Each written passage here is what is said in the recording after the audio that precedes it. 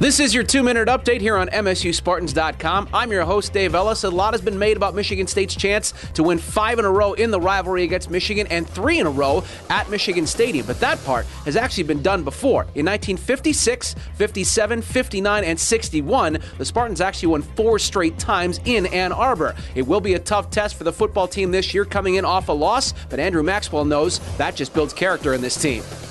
Those are times when we really realize that it's a family and we have to come together as a team and bounce back and grow from it. So you're going to be looking forward to this week then? Absolutely. You know, this is what you come here for, especially for a guy like me who grew up in the state of Michigan and grew up around the rivalry. What a great opportunity for us to bounce back.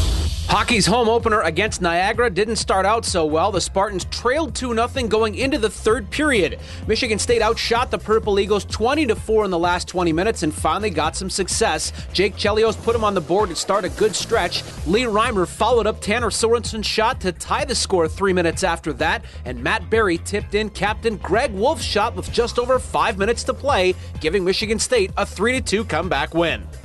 The third, we finally started getting those bounces we needed. We had some big goals. First one to put in, and then mine, and then Barry with the game winner. So overall, I thought we played well, and in the end, the outcome was good.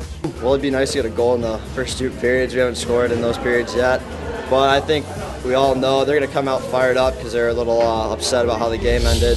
Swimming and diving at home to take on Iowa. The 200 butterfly was a good event for both men and women. Freshman Lizzie Brown won that event for the ladies, and also the 100 fly. They made a good surge in the middle events, but the Hawkeye women came away with the overall win.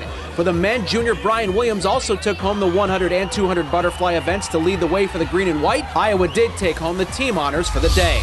We'll have all the highlights and reaction from Ann Arbor on our next edition. That is your 2-minute update. I'm Dave Ellis. You give us 2 minutes, we'll give you the Spartans.